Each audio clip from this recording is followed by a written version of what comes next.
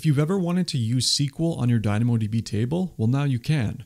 DynamoDB supports an Amazon-developed syntax language called PartiQL, sometimes also called PartiQL, where you can write SQL queries to interact with your DynamoDB table. And in this video, I want to show you how you can perform some common queries using the language. So I set up a table in advance. It's called the orders table, like you can see here. We have some very simple data. We just have an order ID 1 through 4. We have a customer ID, a order date, state of the order. It's either shipped or delivered, and a total amount, and it ranges with these values here. So in order to access PartiQL to test this out through the console, by the way, this is also supported through the SDK or the CLI, we need to go to this section over here where it says PartiQL Editor. Now, one thing to keep in mind, if you have the old experience of the console, so the old legacy version, you're not going to be able to see this menu. So you need to be on the new modern one, which I am right now. So I'm just going to leave this tab actually and open up PartiQL in the tab that I've already clicked that button. And this is what the default menu looks like. So you can see here over on the left-hand side, you have all the tables that are in the account. If you expand this, you can see what the partition key and any indexes that you have on the table. So in my case, I have a partition key, which is my order ID, and I have a customer ID as a global secondary index because we're going to want to query on that as well. You can expand this out to see the partition key of that index as well. Anyways, if you want to do just some basic operations, you can click on this triple dot over here, and this will give you the opportunity to do some different operations. So you can just do a very basic scan table, and you can already see the very familiar SQL language right in front of us. So select star from orders. Let's give that a run. So this is going to be doing a scan operation since we're doing a select star. And this is one of the things to keep in mind with PartiQL. It's not like it's doing something sophisticated behind the scenes. It's just turning your SQL query into an operation that DynamoDB already understands. So whether that's a scan, whether that's a query with a filter expression or an insert, all of those operations are being run in the back end, but the SQL query is going to determine what operations it's going to be running in the background. So after I ran that, you can see the elapsed time pretty high, by the way. The performance in PartiQL is a little bit slower than what I would expect to see just using native DynamoDB operations. You can see 125 milliseconds for this. If I run it a couple more times, it should be pretty consistent. So 137, 150, that's fine. And then we just get our data back here. So a select star is pretty straightforward. Let's see something a little bit more interesting. Let's just do a where, and let's say where our order ID is equal to 1. So pretty simple as well. You can see here that we should get only the one result back where the order ID is 1, like you can see there. So again, this is doing a get item operation. If you wanted to query for many other order IDs with different values, you can also do that. And that would be a query operation on the DynamoDB side. Now, if you wanted to do something, where, let's say the state of the order is like, I don't know, shipped or delivered or something. So let's say shipped. Now this is going to do a scan operation, and it's going to have a filter expression where the state must be shipped. Now, the unfortunate thing, and I actually must have made a mistake here. What's wrong?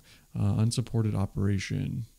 I just ran the exact same thing again, and I didn't modify it, and now it's successful. Very odd, but I'm not sure why that happened. So you can see now we have the two results back, the two shipped ones. But the thing is, you're using that scan operation and the filter expression applied on top of it. And this comes to what I don't like about using PartiQL, which is the fact that you don't know which operation you're running behind the scenes. You kind of just need to know how it works. If you want to query on something that isn't an index or isn't the partition key, you're not going to know that it's not the partition key unless you understand the table setup. So that's one thing to be careful about. Also along that line is that you can craft an IAM rule that prevents you from running scan operations with PartiQL. So probably during the creation step, when you're creating your queries for your application, give yourself a role that has that permission set. I believe it's called like DynamoDB full scan or something like that. You can look it up. But anyways, that'll restrict you from not performing queries that use scan behind the scenes. So if that's a concern, you can try that out. All right, so that was a simple one again. I'm just going to grab something here that I copied on the side to show another example. So that shows that we're using a scan operation. Let's do a little something more interesting. So state is shipped and order date date is greater than February 28th. This is the cool portion about DynamoDB, is that you can do greater than operations on string texts that are lexicographically sorted. So this should work. And yeah, so I get the result set. So only orders with order dates over February 28th are going to show up here. There's also something else to know, which is that you can tell it to use a global secondary index. So let's try that out really quick. So let's say select star from orders dot customer ID. Now we have a customer ID index on this table, as you can see over here, where it says global secondary index.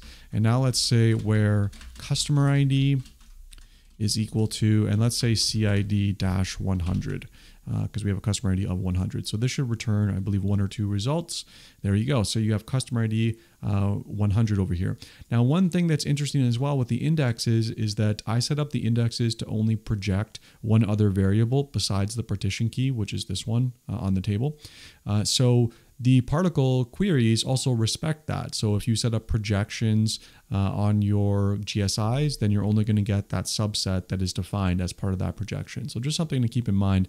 It's respecting those rules on your DynamoDB table for particle, in addition to just your normal flavor of queries as well.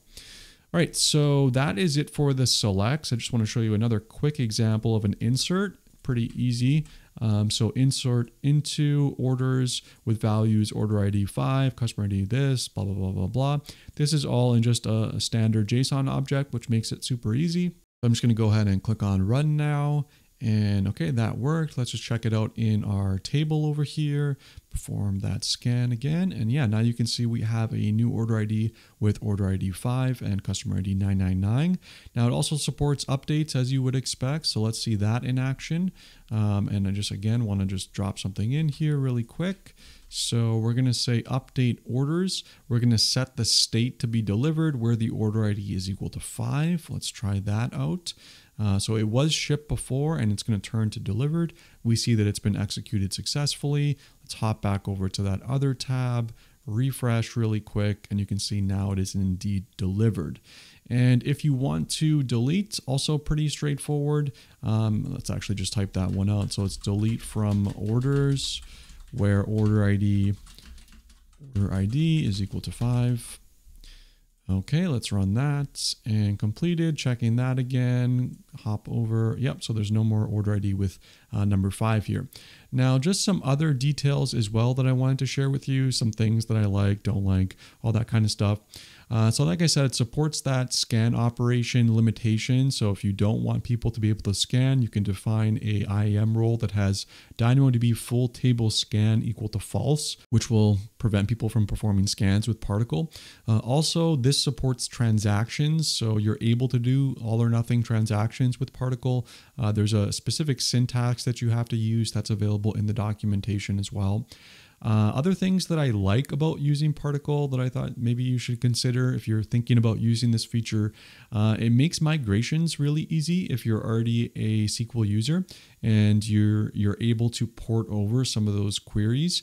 Makes it really, really easy because you're not kind of using DynamoDB native syntax to port over those queries. You can just use your SQL and it'll pretty much work, provided you operate within the constraints of Particle.